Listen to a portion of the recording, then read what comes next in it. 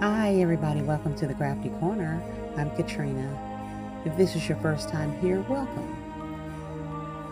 Please consider subscribing to this channel.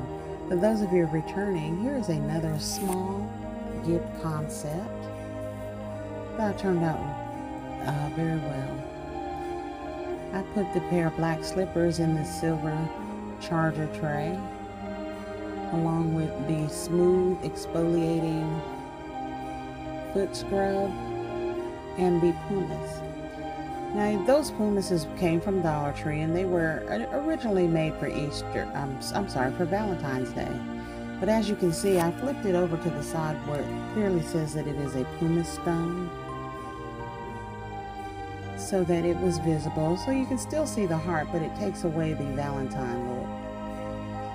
And then I put some stickers on here just to embellish the outside of the trays, and topped it with this burlap lace bow.